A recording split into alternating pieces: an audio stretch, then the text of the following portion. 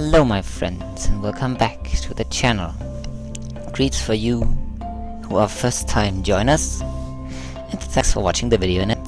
This is Starsector, and I apologize for the little bit of frame freezes. Well, now it seems to work alright. Many of you might not know this game. It was previously known as Starfarer, but then they changed the name to Starsector, and I think 2 years ago, or around 2 years ago, it came out, or it was first kickstarted and then Steam greenlit, I think. And I think it's a interesting game and features a very interesting game mechanic.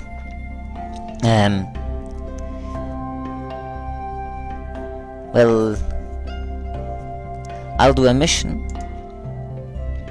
and as you see, I've done a couple of missions, like this one here, where you have to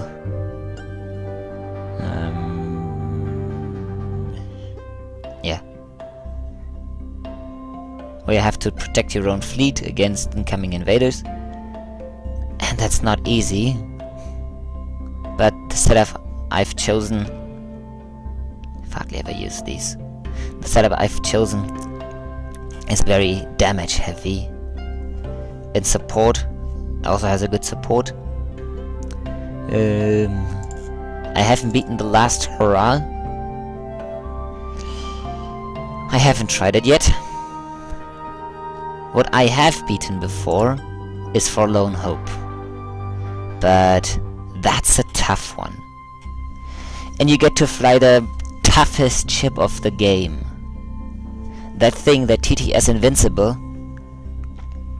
it's some sort of seal clubbing machine. Honestly, if you pit this against an equally sized ship, this thing cannot lose if you equip it correctly. The problem is if you face so many attackers. Into the equipment loadout I've chosen, and also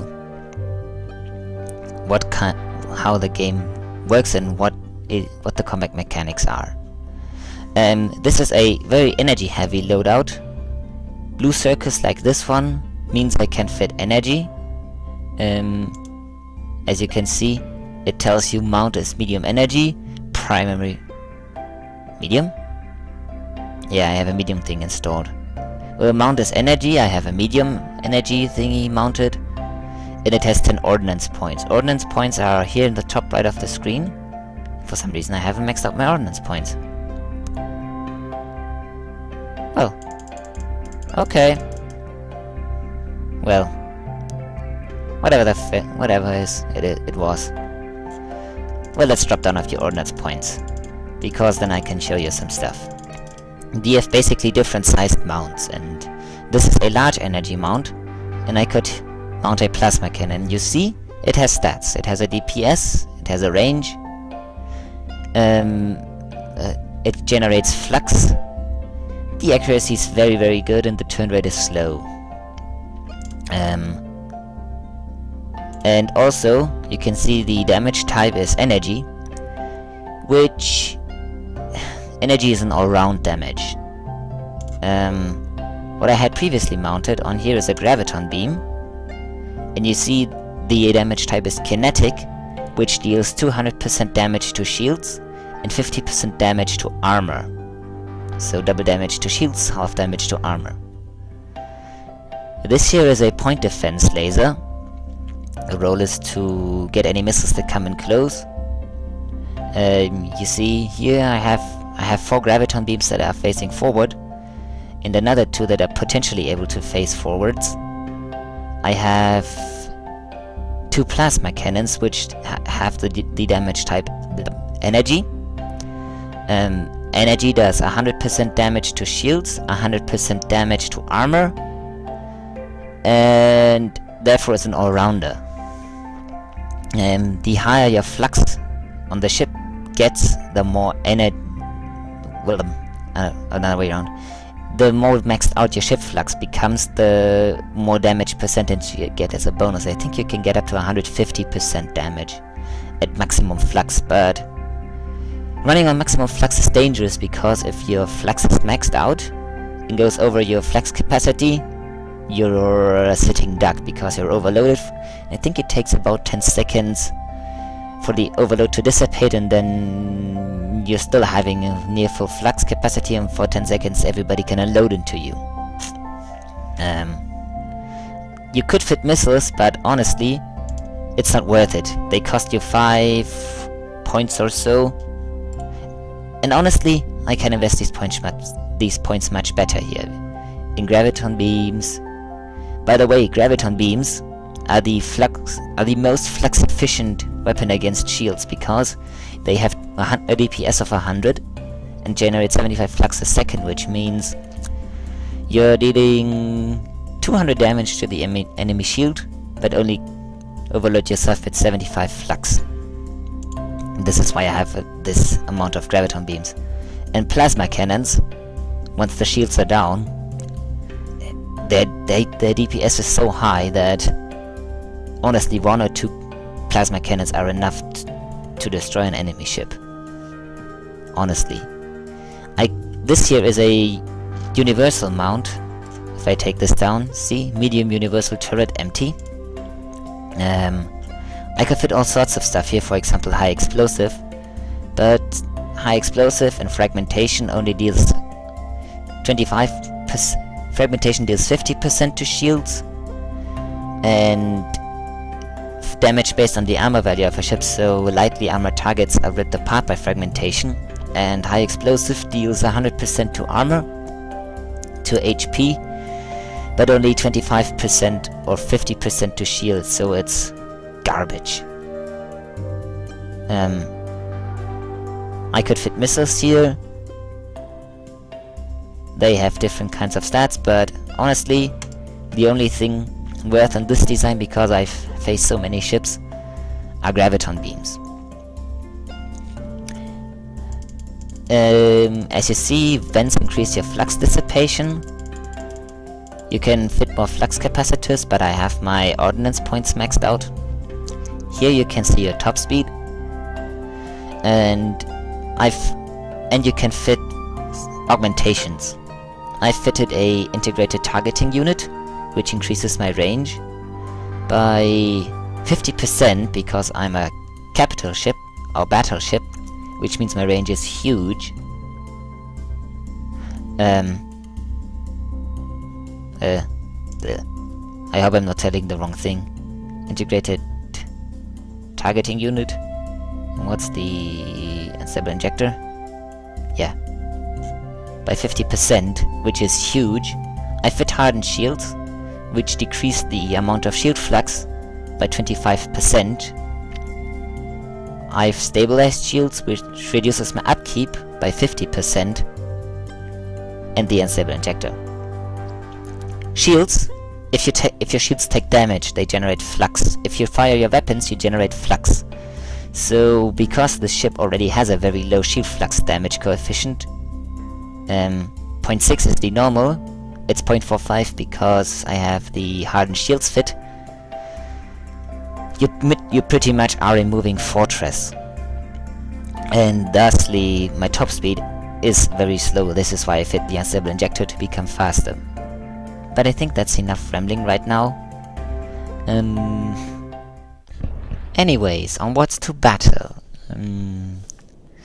It took me 3 rounds to beat the scenario again, so I'll edit the first few rounds, and let's just say in the first round I beat the capital ship, and then I got a little bit too overconfident, and yeah, that was my end. In the second round I was too cautious, and that was my end there, but you'll see, or rather future me will tell me in the future me will tell you, let's say.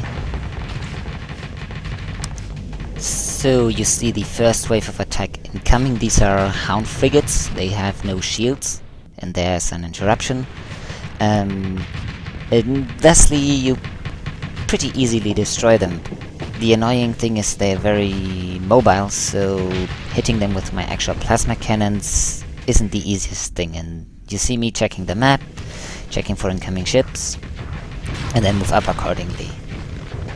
And I pretty much dispose of the Hound frigates as I should. There, my burst lasers working to guard against the incoming missiles, and it worked pretty much alright.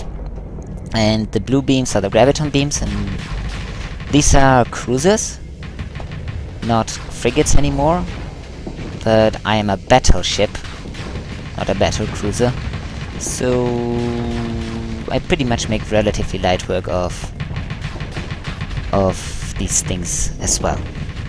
There's a battle cruiser in front of us, and I pretty much, at this point, yes, I'm overloading because I didn't then flux accordingly, and I'm taking a beating and not looking after my health enough. And this pretty much seals our fate.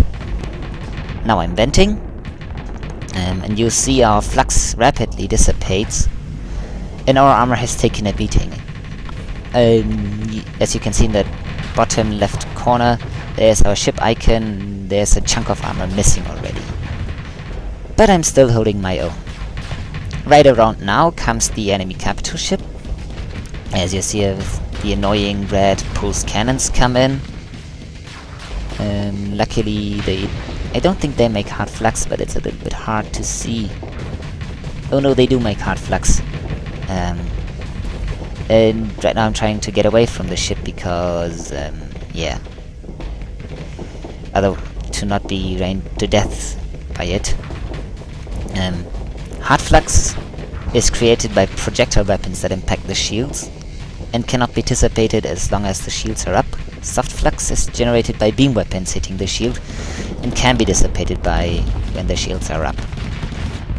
There I went flux because I don't want to overload, which is a shorter time than overloading and having to went flux, and thusly I take lower damage to the armor.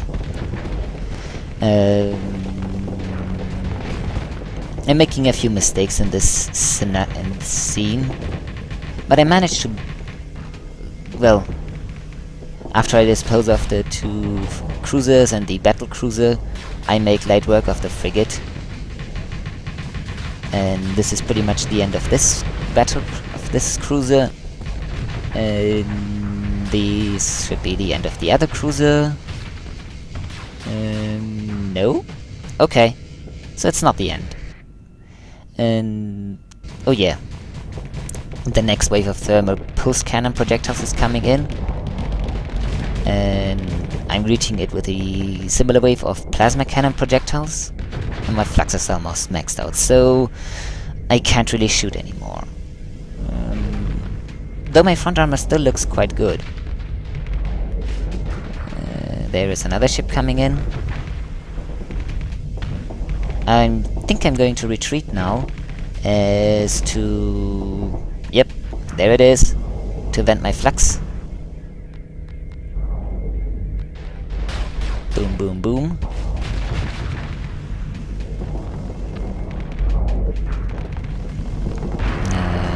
No, I don't retreat. Interesting. I thought I retreated. Okay. After... Oh yeah. I dispose of the battle cruiser sized ship. And I have to say, these graviton beams really... If you don't have your shields up, they amount in damage so hard. And if you have your shields up, your flux is pretty much maxed out, so these are suppressive fire, you might, let's say. And I think now I dispose of the capital ship? Yep. Okay, there's another frigate coming in, which is annoying. Yeah, I check the map and I see, oh, there's almost hardly anything left. This is my chance. Where was I? Oh yeah. if you have your shields up, your flux is maxed out, and I can pretty much easily destroy you, and if not, well, I'll destroy you anyways. So being rained upon by graviton beams isn't the most fortunate of fates. And here I deliberately let my armor take the beating and get my flux up to dispose of that ship. Raise your shields for planes, because otherwise you're going to die of the backblast. Boom. Whew! That was a close one. To get the shields up right in time. Checking map. Okay. Not much is left. Let's go forwards and kill off the rest. For plane's thought. But fate does not really smile upon the fortunate, does it? Or how it's called. So I foolishly go forwards, and that pretty much seals my fates. I have a minute left or so from now on. And I pretty much get surrounded by frigates. My health isn't the best either. I foolishly drop... No, not foolishly. Drop my shields and vent the flux. And now it takes ages for the shields to get back up. And I take a pounding. And miss all the frigates. What I should have done is turned around and went along the side of the map as to make them fly behind me, because the AI is so stupid, and then I could have easily picked them off by just discharging my graviton beams. My plasma cannons into them, which I miss, and each time I miss I amount 3600 flux, and flux gets up, and all their kinetic and other weapons impact my shields, which overloads my flux, and this pretty much seals the fate of this attempt. Oh yes, flux is almost up. I don't really have targets to pick off. Have to vex now, having to vent flux, and there goes my health. Boom, boom. And that was it. So let's check the battle results, and onwards we go. So onwards with attempt number 2. And attempt number 2 starts me off in a nebula. In nebulas prevent 0 flux engine boost, which means until I got out of the nebula I'm a sitting duck, and therefore I wasn't able to maneuver into position correctly before being caught out by the enemy, and thusly this and a fatal misdecision of not engaging the capital ship and finishing it off as I had the chance seal my fate in this battle. Goodbye, Hound Frigate. Was nice knowing you. Here you see the first wave of attack coming in. I don't know how much of this I'll have edited. I hope quite a bit. Anyways, the secret to beating this is drawing out the battle, which means you move and maneuver around in a way which prolongs each individual engagement until the next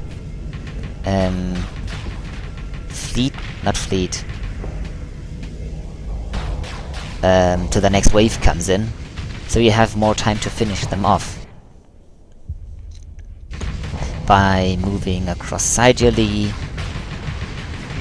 And I move out correct. I finish off the ships. Boom. And it doesn't look too bad, actually. But I'm going upwards instead of sidewards. And that means around about now the capital ship should be coming in. Let's just go around. Ah, there it is. Finally! And there you see, I have to vent. Which means all my graviton beams, forward beams, are disabled. And I'm unable to save most of my firepower. And my frontal armor. Which means that until my graviton beams are up, I'm pretty much a sitting duck. And there I get disturbed by somebody. Anyways, let's go on. Try and dispose of the slasher frigate, and didn't fail to do so. That thing pretty much retreated. There's another frigate and 2 cruisers. There was this cruiser, and the other cruiser pretty much got annihilated by the backblast of this ship.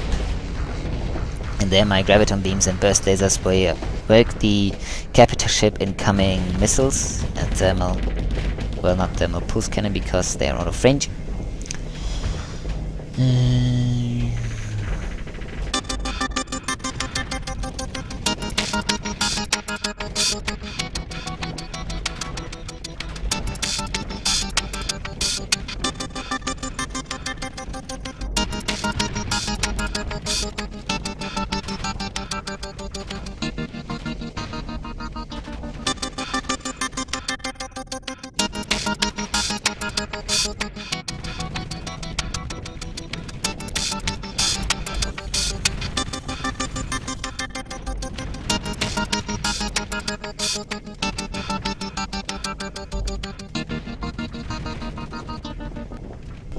And what seals my fate in this battle is that for the entire battle I pretty much can't get the map empty enough to take care of the enemy capital ship, and I repeatedly lose a bunch of my weapons and don't look after my HP enough, together with the misplacement of my ship on the map by not being able to fly to the fitting spot of the map. That pretty much seals my fate completely, and I boom, blow up.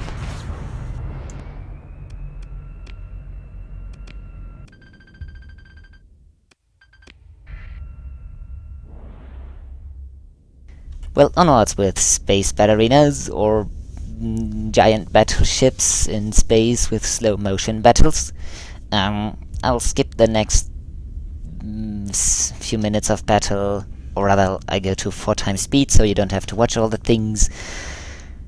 And the extra slow motion dancing in space till it's time to take care of the capital ship of our enemy fleet.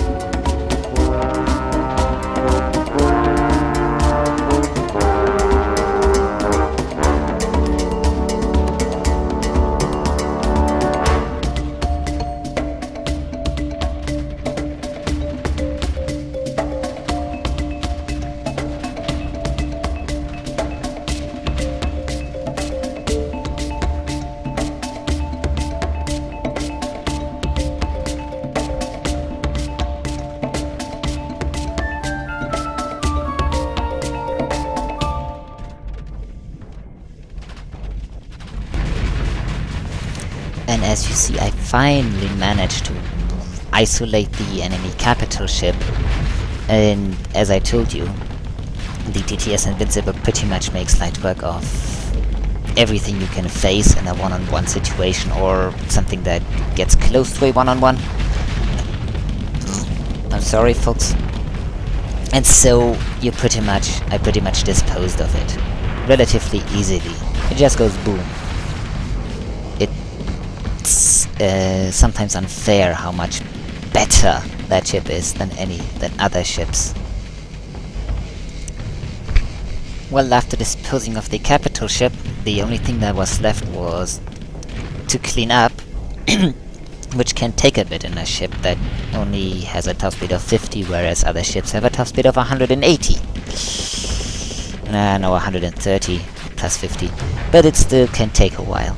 So, have fun watching the cleanup. I'll put some fancy music on it, and for the thumbs up at the finish, yeah, I'll join you again. Till then.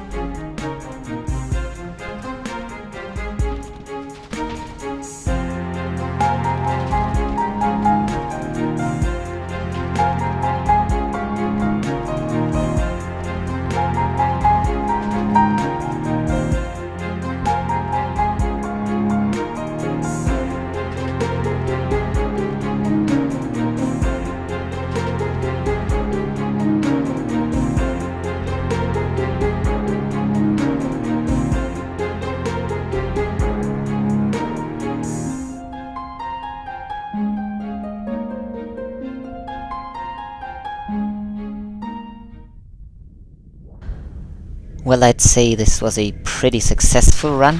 I beat my previous score of 37% up to 47%. All in all, I'm very satisfied. And to my surprise, at the end of the battle, I still have a relatively good amount of health left, so I made this thing took a beating like a boss. And yeah. So, what do you think of the scenarios and Starsector? It's an interesting game. I don't know how much it costs at the moment. I wouldn't buy it again because it's not like you accomplish anything by playing it other than playing it, not like a space program or other games where you accomplish feats of science or other things. But it still is a fun little game, and once in a while I just play to have some stress relief. Anyways, folks, thanks for watching. I